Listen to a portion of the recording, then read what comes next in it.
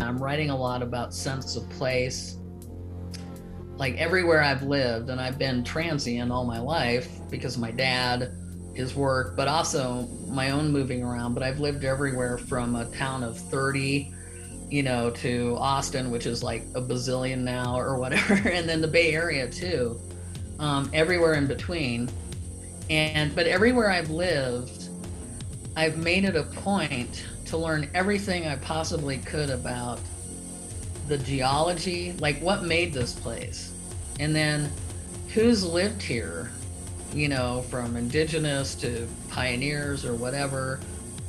Our foreign correspondent Maggie Duval returns to the Plutopia podcast, updating us on her move from Austin to Taos, New Mexico. We discuss the differences in those two cities, COVID-19, the invasion of Texas developers, and much more.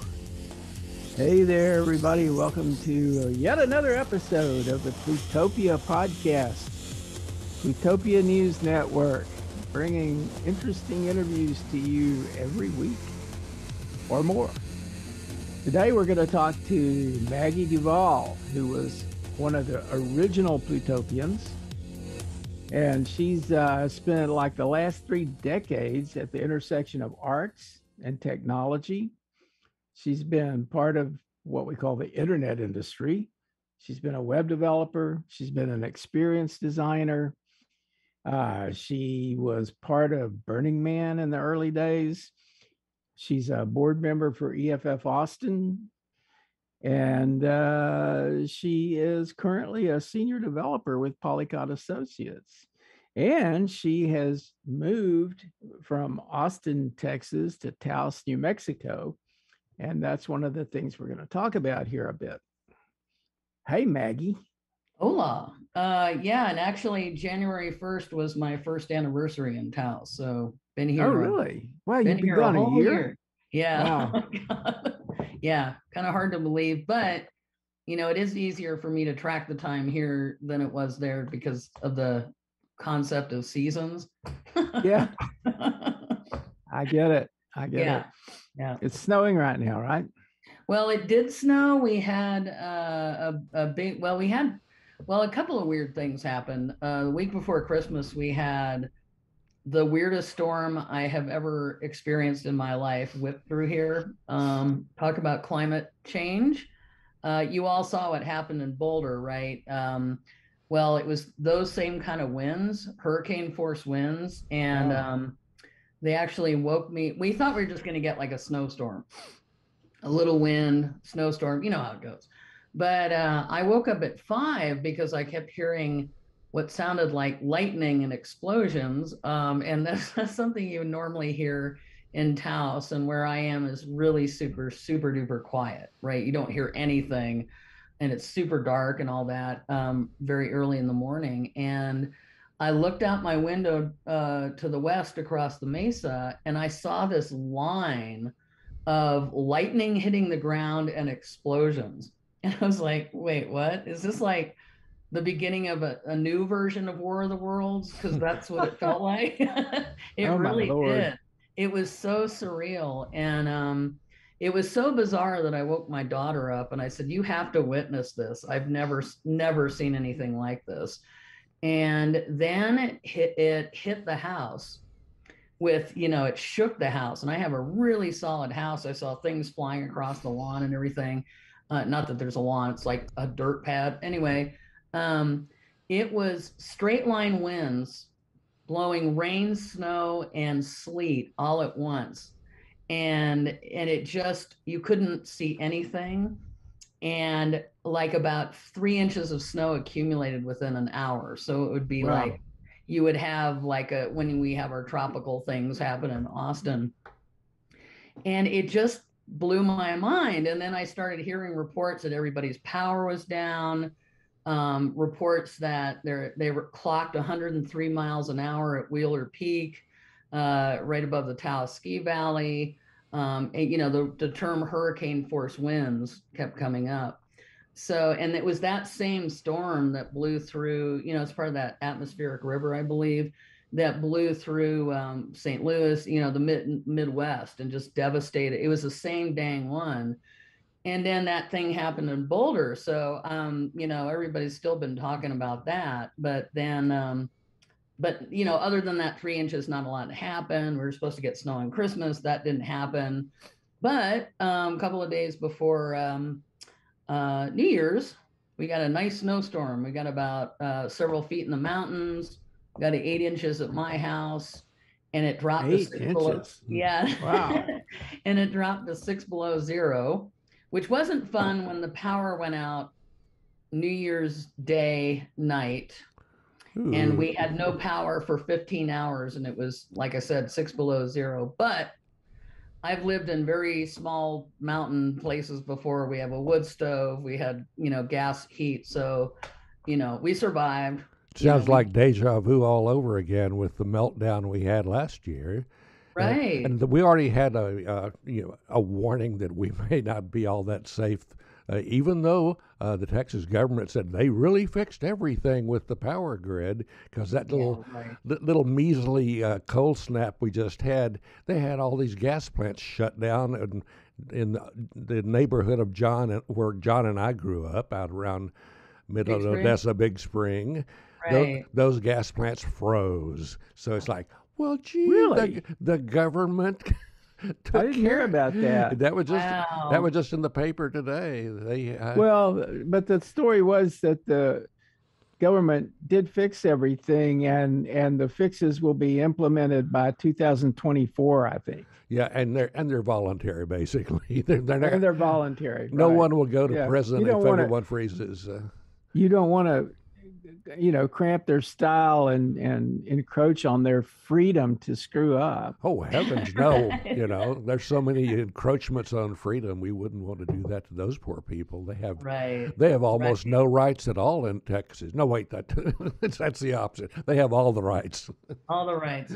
Well, yeah, and it's, I noticed, because I'm a weather nerd. So when that storm blew through, that front blew through, and then when the cold snap came through that shut those down that you're talking about, I was seeing our friend Marvin in Lubbock was talking about, it was like 7 degrees outside. I was like, that's gonna hit Austin, that's gonna hit everything again, and yeah, it blows my mind that it's almost like every week we have a catastrophic apocalyptic weather event, and it's like, it's just so used to it now. We don't even see that we're in it at this point. Yeah, there you go. Business as usual. Right. I'm as much of a paranoid that I always pay attention to those things.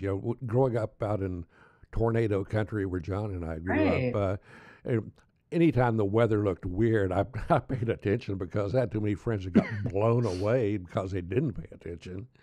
Right. Like things. I mean, but it's things that. Yeah, you grew up with it. I grew up with a lot of it, and I've lived in all different parts of the country, so I know, there's the hurricane place and the fire place and the tornado place. Yeah, and when you'd see that, like what the pus-colored clouds, like so accurate. That's a good description, actually. It is, because it looks angry. It looks like it's about to burst, and all that. And but yeah, it's pretty interesting how. In my travels, how disconnected a lot of people are from what their surroundings, nature and all that is part of a lot of what I'm working on these days, when I'm focused on, when I'm studying, when I'm writing about, is that disconnection. So, yeah. That kind of training you get.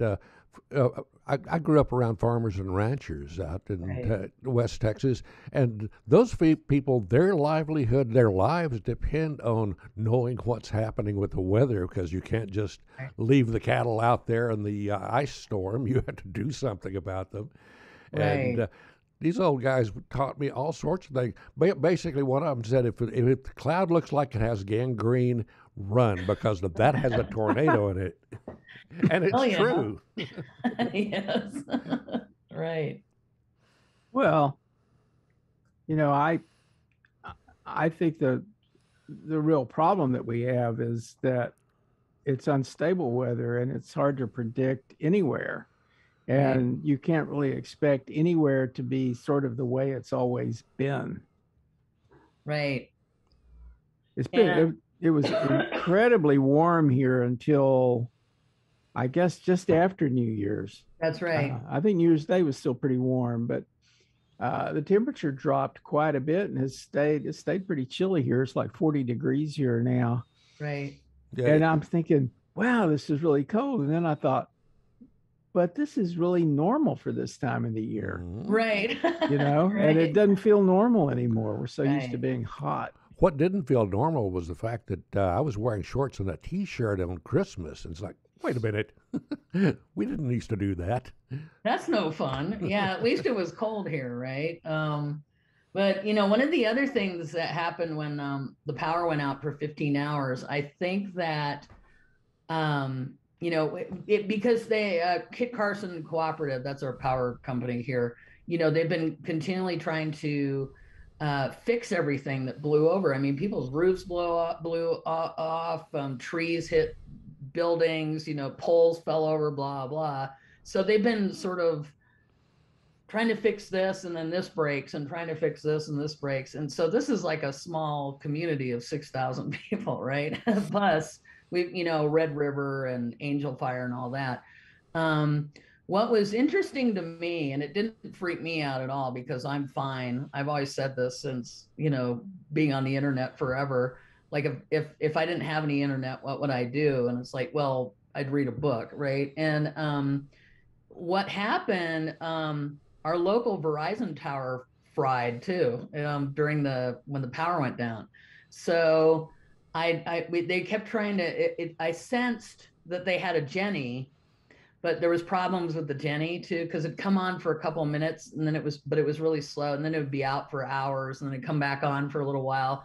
Because usually, of course, yeah, you can use your cellular data to kind of check in, but we couldn't do that a lot. And I was like, I'm okay with this.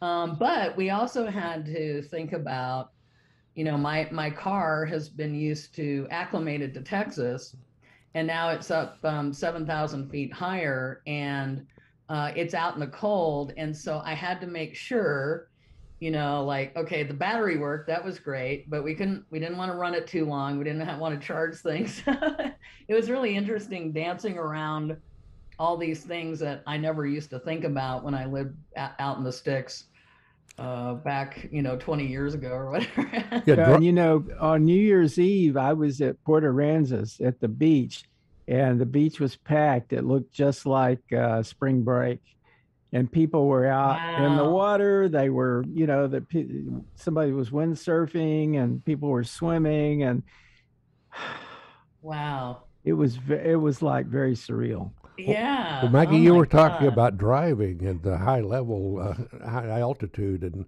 I experienced that first time I went out skiing in Santa Fe and up around Taos, and Right. I was all confused, and we talked to some of the locals, and they did the old eye roll like, oh God, flatlanders. And I didn't realize if you were up there for any length of time, you really needed to get a tune-up that was making you compatible with that operating Right. system. But Right. I'm sure you're going to be, now that you have snow, that you'll be getting those people that cause the eye rolls coming up and taking over Taos. Do you see a lot of that kind of reaction to, oh God, it's the tourist again? Yeah, every once in a while, it's just kind of, but I kind of get a sense of sort of giving up, it's like there's no point, it's just like there's a kind of like water flowing around the rock, there's the stupid, you just flow around it kind of thing. But I was, The I stupid was is strong happy, with that one. I'm right? finding it hard to flow around stupid these days. I hear you. I mean, it's just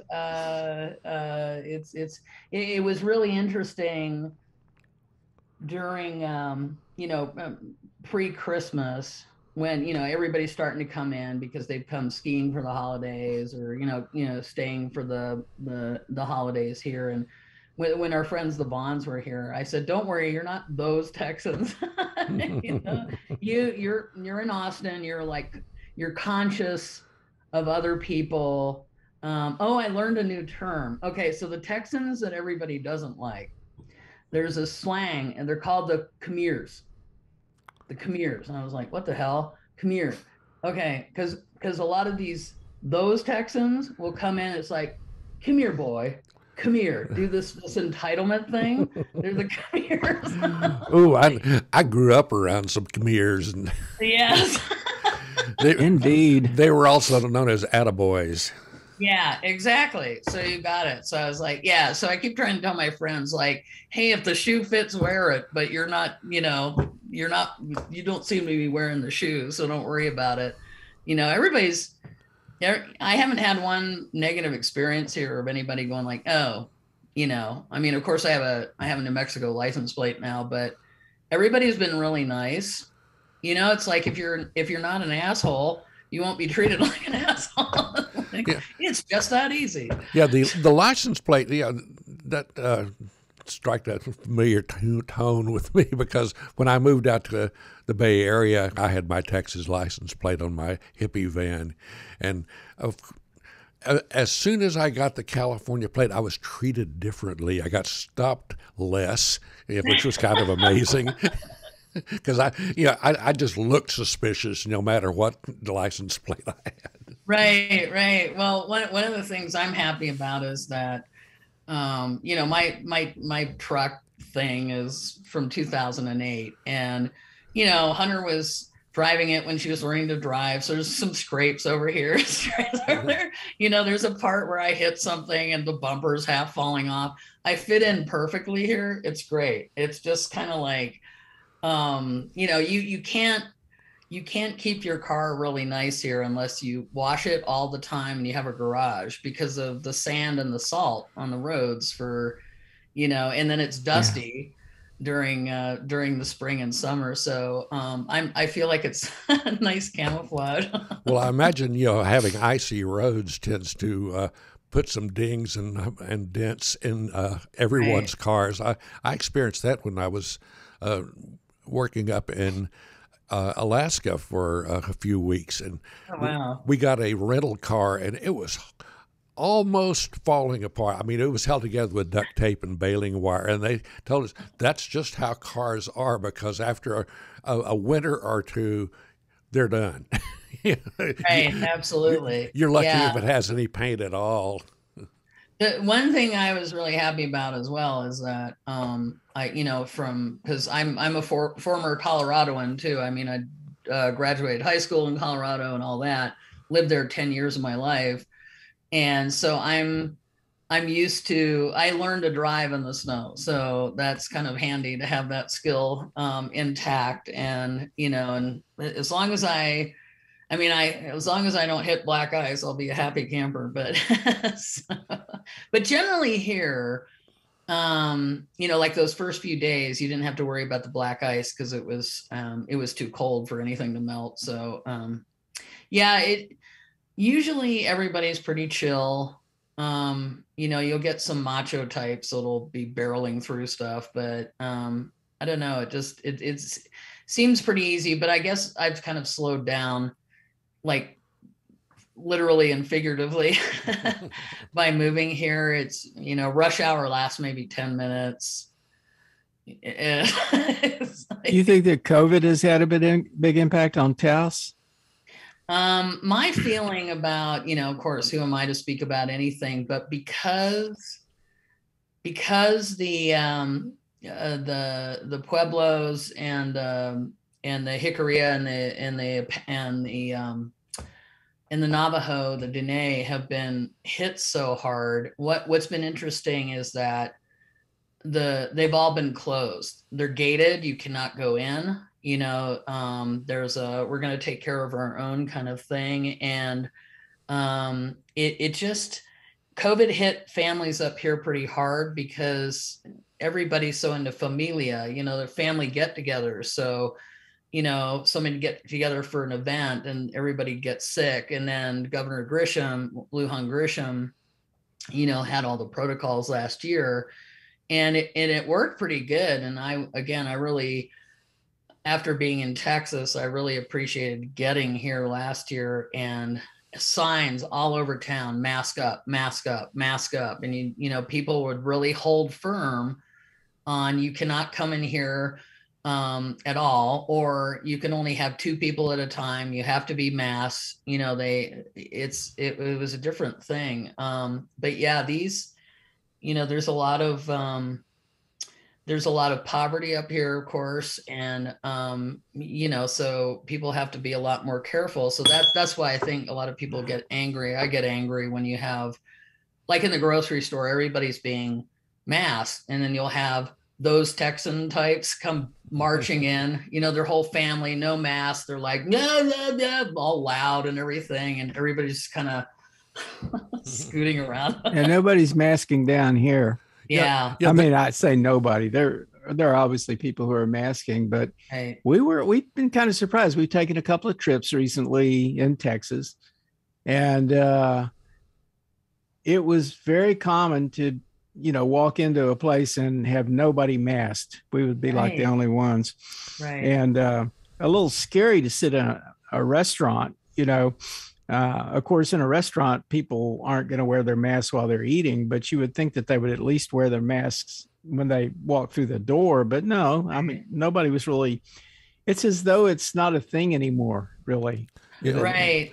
Yeah. Right. I was just talking to our polycots about a tale of 2 restaurants here that I noticed. There's this really great place, the Farmhouse Cafe. Nothing wrong with them. This is nothing against them at all. But I was there with some visiting friends several months ago, and kept having to tell the waiter to please put his mask back on, because he kept doing the chin thing or under the nose thing. It's like, just don't wear it if you're missing the point. And the whole idea of, like, every time they pull it up, their hands are touching everything, just kind of tweaked me out, right? At least we were outside too. But then there's this, there's some management that'll be on it, others are not. There's this other wonderful restaurant just down the hill from me called Antonio's, and it's interior Mexican and Mexican food. Next time anybody's here, go visit it. It's fantastic food. But I loved when I was in there recently, and their sanitation station, right when you walk in, before you walk in, everybody's masked. You have to wear a mask and all that.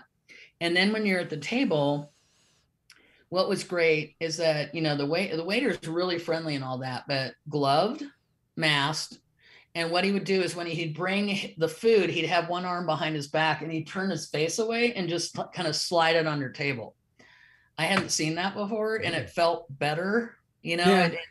and they really separated. So there was a conscientiousness, like, to protect their people, to protect the people, their patrons. And, like, what a concept. It's not that hard, Well, we need to kidnap some of those people and bring them here. Right. Living here in Jade Helm County, it's mask will definitely single you out as a weirdo, because I'll go out to stores and such, and they have the signs up, and the people working in the stores, they're all masked, they're all doing the right thing, but Bubba Jr. and his wife are out there just yee-hawing around, and my rights. and they give you the stink eye when they say you're wearing a mask. It's like, ooh, obviously a communist. I was in the shower this morning where all these weird ideas come bubbling up, and I was thinking, what would it be like now if Trump hadn't been president and COVID had hit? Like, where would we be now? Well, we probably, it would be like H1N1 or some of the others that have hit and were contained. Right. Yeah, we had swine flu and all that stuff, and it didn't, go out of control like this did, because we had sane people, or relatively sane, for politicians. Right. I guess I tend to believe that the fact that Trump was president created huge problems for us that we might not otherwise have had. But I will note that other parts of the world have had the same kind of problems. Right. And even some of the places that really locked down effectively, it seemed like they've still had surges from time to time. Right. So maybe this really is a different beast, something different from what we've seen before. And really it kind of is. I mean, at least H1N1 was a strain of flu. Right. And flu, our bodies know, but our bodies didn't really understand this COVID virus very Yeah, that's well. why it's called novel, right? Exactly. Yeah, well, all of us are science fiction fans. We've read all of those stories and the end of the world, and it's like, maybe I'm a character in some weirdo science fiction author's end of the world novel. Station 11. Right. Exactly. Right. Well, so living in Taos, do you feel like is there some sense of being removed from all the craziness, that we have in places like, well, Texas is one. I mean, you're in a state where they don't have so many Republicans, right? That's run by Democrats. We do have, down in, as you can imagine, down in the southeast corner, it's very Republican because that's where the oil and gas is. So Permian Basin, it's perched on the Permian Basin there. So, and then where all the UFOs are too. That's right. And then like Las Cruces, there's a lot of retirees there. So it's more Republican. I'm surprised that Taos hasn't turned Republican because there's so many retirees up here. And not to say that everyone is a retiree, but there's a certain, anyway. But yeah, generally it's a, again, it's a blue state, thankfully. People like in the early like maybe in the 40s, 50s, 60s, Taos was still kind of super conservative because of the more traditional Hispanic families, from my understanding, right? And then when the hippies came in the 60s, there was a lot of pushback from the locals because they were just horrified by the drug use and the sex and blah blah. But now there seems to be some kind of there were those folks, at least as far as I can tell, and I've been studying a lot this year to learn more about this area. I know a lot about other, Santa Fe and all that, but a lot of these folks, a lot of the communes dissolved or morphed into something new. I mean, Llama Foundation's still there and they're doing wonderful things, but a lot of these people sunk down roots and became part of the community. And there seems to be a mutual respect between certain people, right, that have really have made a point to be part of the community. It feels like there's a community here, even though there's a lot of factions. And that's why I helped with I've been helping with this group La Coalición de Taos that has been spearheaded by this woman Anita Otilia Rodriguez, who was just like, wait, our town's being taken away. We got to do something about it. And there was no like just us or you or whatever. This group of women came together, and I put their website together for them. It's just a landing page for now, and then we'll develop it out later. But what does it mean to say that the town is being taken away? What's happening there? So it's been and actually, if anybody ever wants to kind of get a sense of the kind of the Taos thing, so it's developers, right? It's a lot like the Texas Ski Valley is owned by a Texan.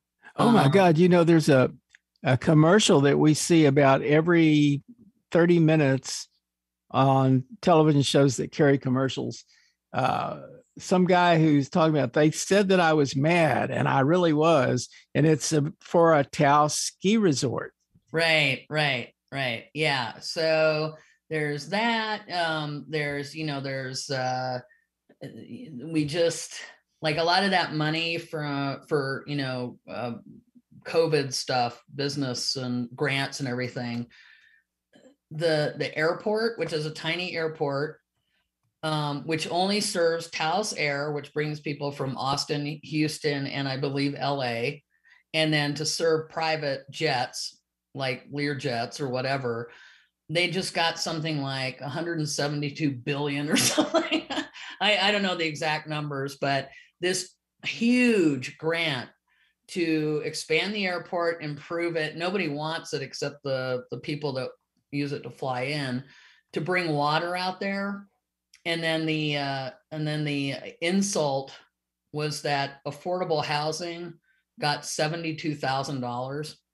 It's ridiculous. There's all these issues of infrastructure falling apart and all that.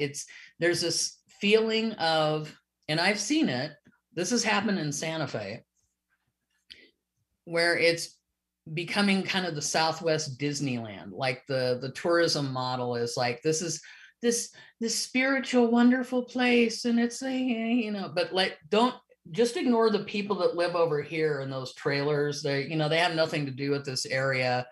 There's talk of the town of Taos wanting to annex Ranchos de Taos, which I live on the border of. It's very small, integrated, very old community, houses really close together, because people want to develop the crap out of it. They want to put, you'll see these small community houses, and you'll see this monstrosity Fodobe up on the hill, above, the riffraff and all that. And so anyway, I was talking about the books to read. I highly recommend this. People have heard of this one, the Milagro Beanfield War. Oh yeah. John Nichols has chronicled and loves the people of this valley with his heart and soul. So this one kind of gives you the idea, you've seen the story. It's sort of more contemporary. Then there's this one called The Magic Journey. It's part of his trilogy. It gives you a sense of the history of the developers coming in and what it's done to the people. And then the third book in the trilogy is called The Nirvana Blues. It's like the hippie times, right? And so it's just how this valley and these people, I've got another one to show you too. This one's called Enchantment and Exploitation.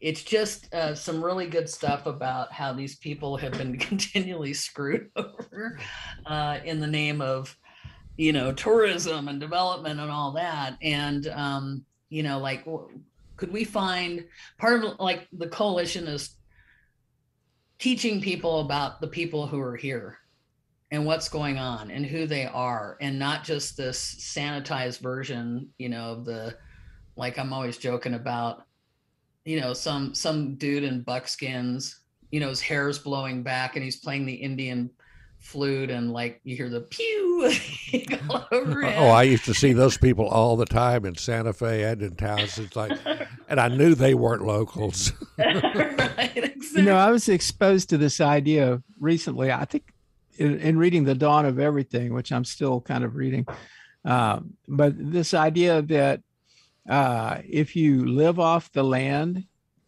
but you don't develop it, then you have no property right in the land.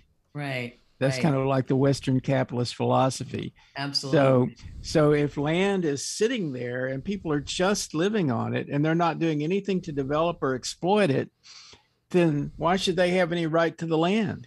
Right, the land should go to somebody who will actually make use of it. Yeah, like oil just companies. Living on the land is not enough.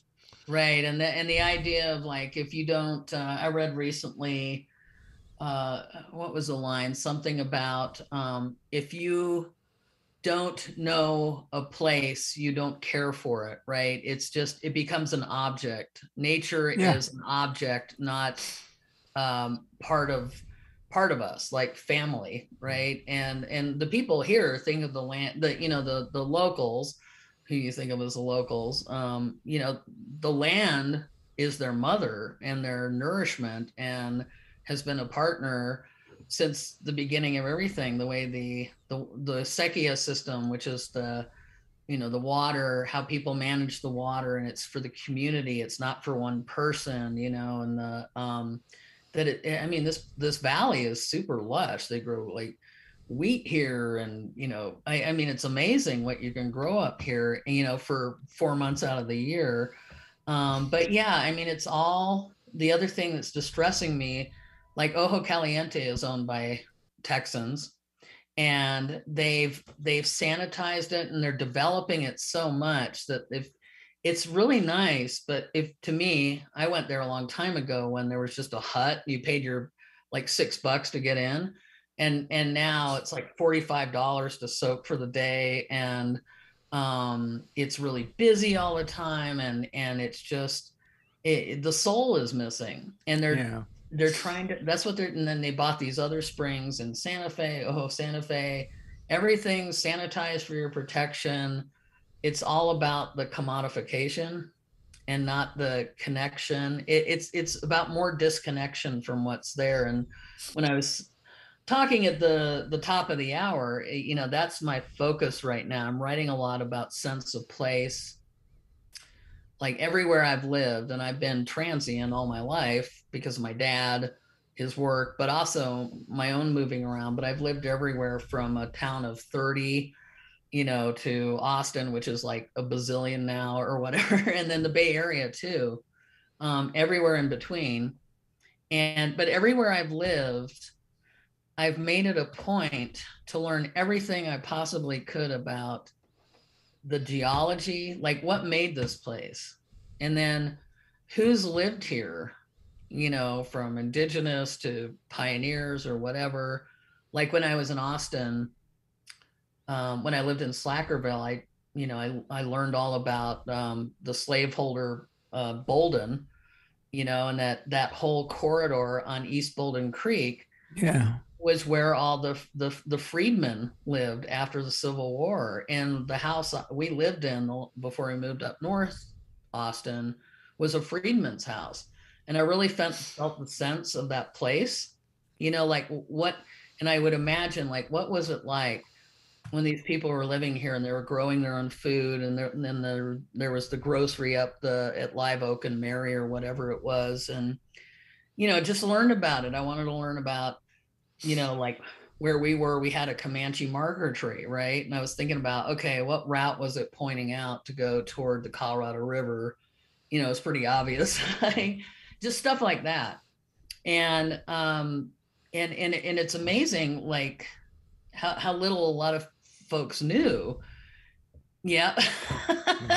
And so when you hear, like, the lofts at Bolden, it's like, do you know who he was? I mean, just saying. And then where we lived up in North Austin, there by Spicewood Springs, learning about Spicewood Springs, that, all the springs along that ridge right above Shoal Creek that fed Shoal Creek, that are all concreted and asphalt over now. And that whole area was thick with, I mean, it was a stronghold, and it's a height, so you could see off into the hills of the Tonkawa and the Comanche. And there's something about feeling all the people that have lived there that made it more connected to me, and learning about the nature and all that. But how many people actually do that, especially in our kind of suburbia kind of culture, where you really never go out? Some people walk and they'll look around and they'll go, oh my God, like I see your pictures, John, you're always, oh, there's this bird, there's this beautiful stand of, whatever. But a lot of people don't do that. And so I've been thinking about that, connected to something our friend Tall Leeds told me at one point. He said, Maggie, you should like somehow get these tech bros and connect them again. It's all about in the head, and there's nothing about the rooted to the earth and connected. And I've been thinking about that a lot. So, and that's what I know, I'm giving a long answer to your question, but it's what's come up for me now that I'm not surrounded by all this noise, the constant, I didn't realize how fried my circuits were, my nerve endings, everything, Austin's a now, pretty hyper city. totally. And it's kind of like how I love being in the Bay Area when I did, but then I got fried out because I wanted to output instead of all this input and excitement, right? And so it's kind of that situation again. And it's what I like about it is that I can pick up signals from the noise a lot better. I still know what's going on in the world, but I rarely look all the times. Maybe once a day I'll see something. And I was like, okay, whatever. But I also find I'm not getting like wound up I don't give a crap about the social media stuff. I'm starting to step back now a little bit and go like, yeah, there's a lot of wanker out there, but there's also a lot of really cool stuff going on. So that's what I'm trying to tease out. Yeah, I found that getting out of the big city lowered my blood pressure. I mean, I became healthier just by getting the hell out of town. Right. And you were talking about the southeastern part of your state, and I was just reading about the dispute down there between Andrews County in Texas and whatever the neighboring county is in New Mexico. Maybe Chavez County. Yeah, the supposedly low-level radioactive waste storage facility they have in Andrews. Oh, the WIP facility. Yeah, and they're wanting to bring in nastier stuff. And the conservative politicians in New Mexico are like, yeah, we'll benefit from that too. So they're all buddy now with all of the folks from Texas. God. So that and that all relates to the move to shut down the big storage facility in is Yucca Flats. Yucca Mountain, right, in Nevada. Yeah, and because they want to do something with that, because that's all a big nightmare. And everyone in that part of New Mexico is like, yeah, we'll take it. It's like, no, you won't. Yeah, no thanks. Yeah, that's idiot. Called John, if you look it up, it's the acronym WIPP, Waste something facility, or I don't know. And yeah, before I moved to Austin, there was this big stink because they were building it. Everybody was protesting. Mm-hmm. And it's the same, like built in the same strata as Carlsbad Canyons. Yep. Carlsbad. Yeah. Caverns. Thank you. Yeah. And yeah, isn't that delightful? And yeah, they're making their own Carlsbad Caverns for. That's very attractive. Yeah. Nice shade of orange. It's wonderful. And and it's at that time they if you've ever driven up 285 from like Fort Stockton to Klein's Corners and all that, it's like a 4-lane highway. The only reason it's a 4-lane highway is because they did that to bring the waste down from Los Alamos.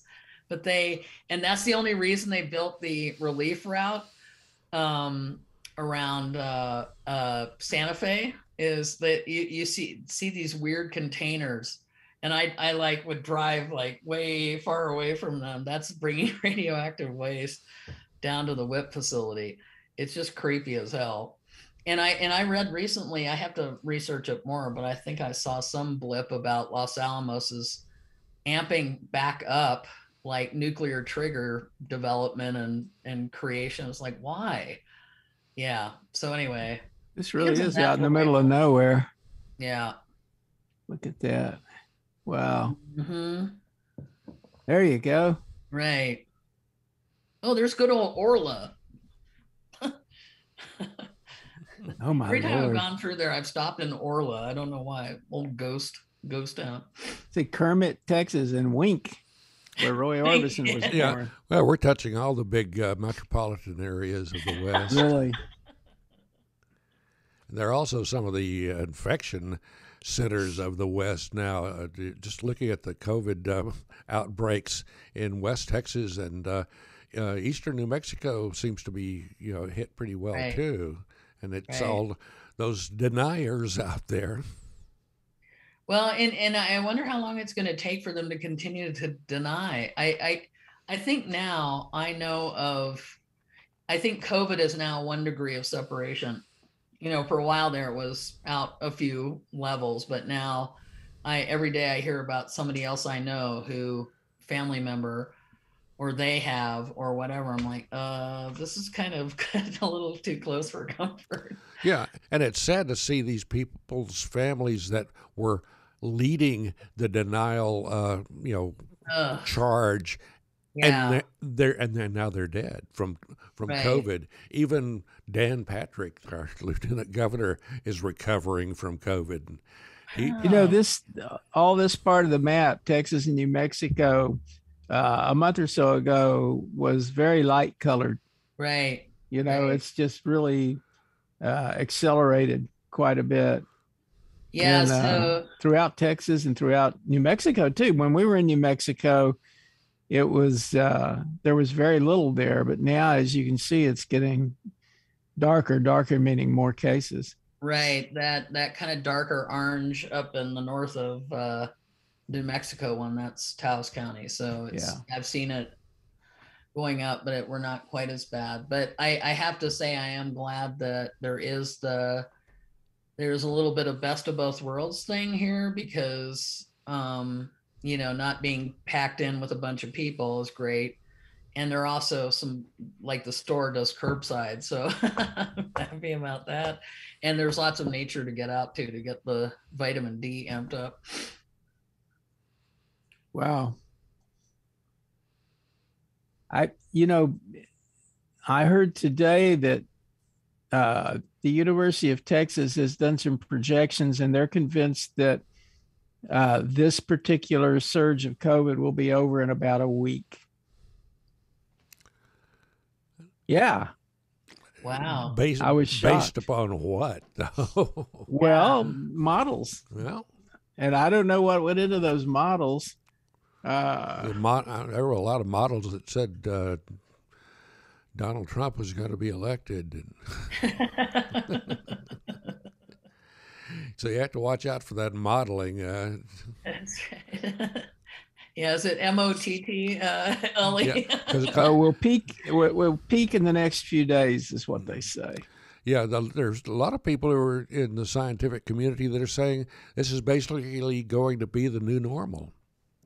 Yeah, Wow. yeah. In fact, there was quite a bit of discussion about that today, about how the experts in infectious diseases are telling the Biden administration that they should regard this as the new normal, and that we would be in much better shape if they just did that.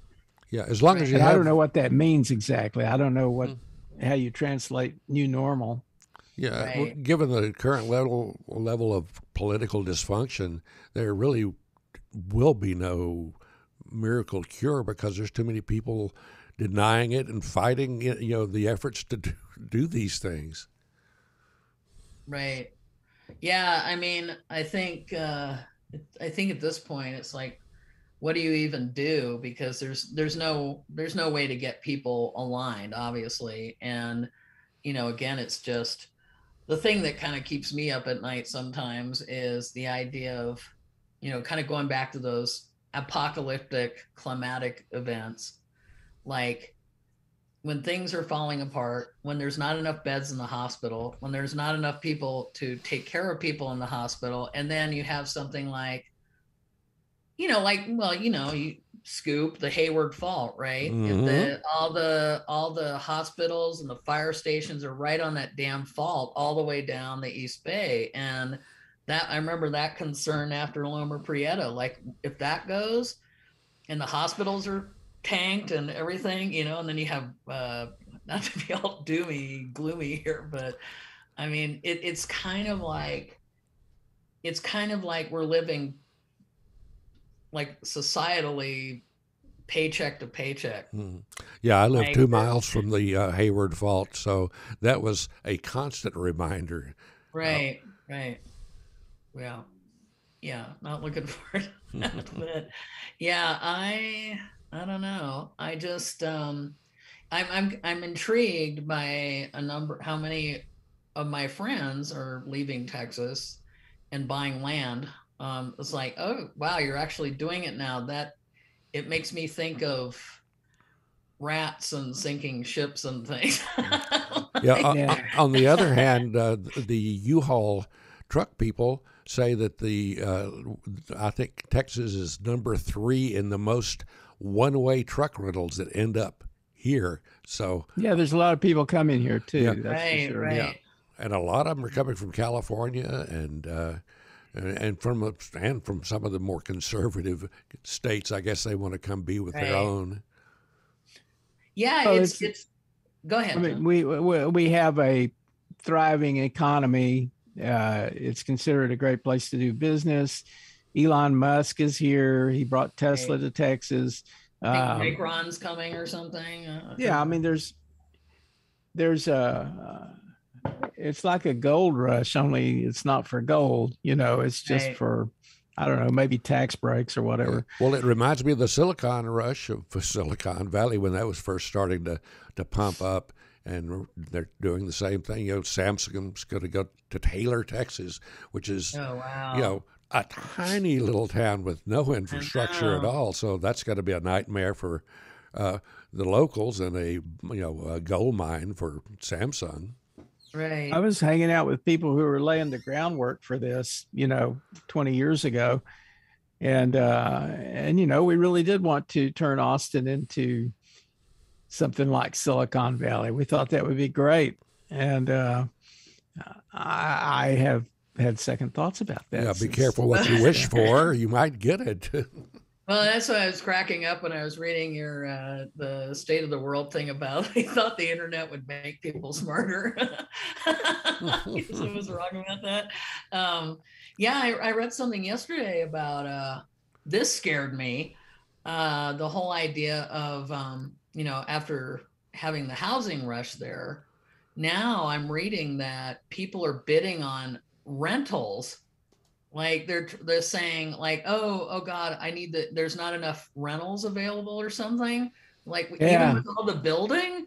And so people are like, bid, okay, I'll pay 500 dollars a rents are month. really high here. Oh my god, I'm so glad I got out. I wouldn't be able to survive, I swear. Well, I mean, you mentioned that about what we used to think about the internet. And I can tell you a speech that I made many times about fringeware when we were putting fringeware together. Right. I would tell people in every little town in the country and probably in the world, there's people who are really kind of not like everybody else. They're kind of on the fringes. They think differently, and they have no way to find people who are like them. And the internet will allow those people to find each other. And Yeah. it never occurred to me that those people would find each other and form QAnon. It's like, what the fuck? What was I talking about? Oops. Oh, can we We've blame you, empowered John? madness. John, can we Right. blame you then? You can blame the people I was working with. Well, Okay. yeah, kind of, that's a good thing to bring up. I've been thinking about this a little bit about how fun it was back in those days when I miss BBSs, right? I Oh, miss yes. connecting with really cool people in the Bay Area on the BBS, right? And then all the mutant people that were into the sci-fi and the action figures and all that. Nobody, it felt like cool and special because only a few of us knew about this. And Yeah, then And all the weird conspiracy stuff was just like funny. weird conspiracy stuff. Yeah, We laughed and laughed at InfoWars. We thought, oh, that's really funny, those guys. Right. It never occurred to me that people would start taking Alex Jones seriously. yeah. Right. Yeah. And what's Hunter and I have had a good talk about this related to I've taught media literacy classes before, and it's like, Jesus Christ, we should have been teaching the freaking adults because Yeah. I mean, seriously, at least a lot of the kids, I mean, everybody likes to make fun of the kids and like Tide Pods and all that shit, but at least they have some sense of, oh, that's total bullshit, or this is, there's a healthier whatever. But God, when we got people, God damn AOL, damn you AOL, like getting all these people on with AOL, and it's just like they don't know. Oh my God. I was thinking about how many people like in the 2000s I'd have to, and I was doing tech support to help elders get online. And it's like, no, this guy in Nigeria does not have your best interest at heart. Yeah, we used to do an eye roll and laugh when somebody would say, I read it on the internet, Right. That was always a big joke. It's like, you can't believe anything you read on the internet. And now, Right. Yeah. we have people who have leveraged that great communications medium that we built in order to build an authoritarian right-wing army, really. Absolutely. Yeah. And they're just so, there's that same, I don't know. It makes me sad because there's so much behind it I see of these people, like the kind of the Karen or Chad mentality is like they so desperately want to be seen and important, right? And like Trump and QAnon and all that has answered that for them. It's like it makes them feel like they're part of what's that term about they're just like delayed 1%ers or something. I read it the other day. It cracked me up. It's kind of like what I say, where they know that if they support Trump, eventually they'll get their invite to Mar-a-Lago, or whatever. Of course. Yeah, right. He's going to make them rich. Well, Joe Rogan's moving to all the ultra-conservative social media. So, Wow. Yeah, there's something for you to look forward to. Oh, God. Oh, my God. Yeah. So. But I don't really think of Joe Rogan as one of those people, Well, he says a lot of strange stuff. Huh? He says a lot of strange stuff. I guess I haven't watched him in a while. I was watching his YouTube streams at one time, and mostly he didn't seem to take too many positions. He just kind of let people go, and a lot of the people he interviewed were just fine. But apparently he's moved to the right.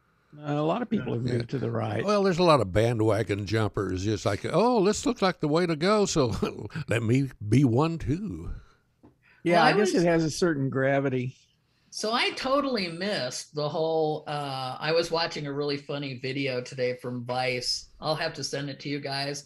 It's like kind of like, where are they now kind of thing.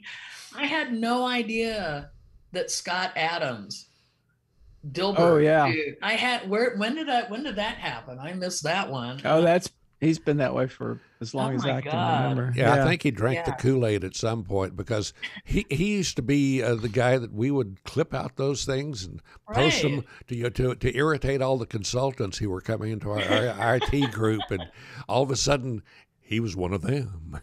Right. Well, and that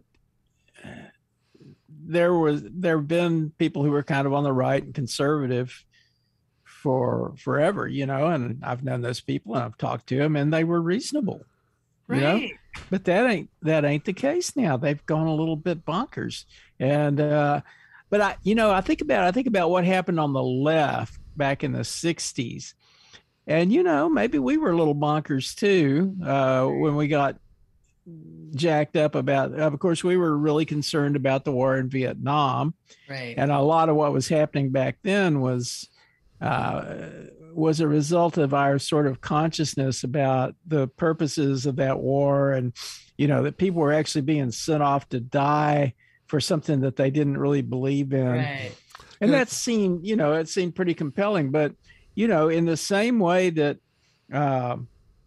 certain people have seized on and leveraged some of these energies on the right now, there were also people seizing on some of those energies on the left and taking advantage of them. Oh, yeah, the hip opportunists were everywhere, in Berkeley especially. Right. Yeah, and the thing is, it's all just the worst kind of politics. And people should be very skeptical about politics and politicians, and really be careful about what they actually let themselves believe. And I don't see that skepticism. It used to be that people on the right seemed pretty skeptical about that stuff, but they were mostly skeptical of the left, but their skepticism is out the window. And really there's a left-wing element that's not, people just want to believe stuff. Right. and you can be, belief is, when you give yourself over to belief, you're opening yourself up to exploitation. Right, and that's this is a good segue into a good end for this show.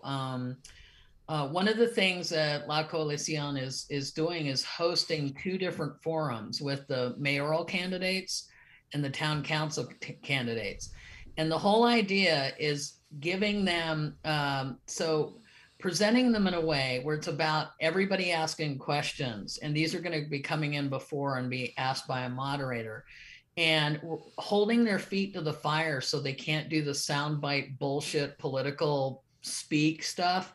We want to know what they really feel about stuff. And let me just, so I'm really excited about that. I'll send you guys that info too. But like I sent out the newsletter for the group last night, and this guy sent back questions. Some of these are like this. This will give you a sense of Taos. What is your definition of inclusiveness, and what specific steps can the town take to become more inclusive? Why do you think there are so many suicides among Taos youth? What do youth need from adults who want to be their allies? How do you know this? Define colonization, and what do you see are its impacts on Taos? Audre Lorde quote, "You'd better name yourself or others will do it for you." What does this quote mean to you? How do you self-identify and why? Share a true story about when you've been an ally to a marginalized group. Has the colonization of Taos affected attitudes and behavior of present-day Taos residents? Yes or no? Please explain your answer. How has racism affected decisions made by Taos government? Oh, I want you to run the next presidential debates. Yeah. Imagine Taos 5 years from now. How is it different? And then 10th one was, how will we know when Taos has made significant progress toward eliminating racism? What are the specific indicators? I mean, these forums are going to be fantastic, and we're going to be recording them, and then we'll be putting them up on the website. So later on you could watch too.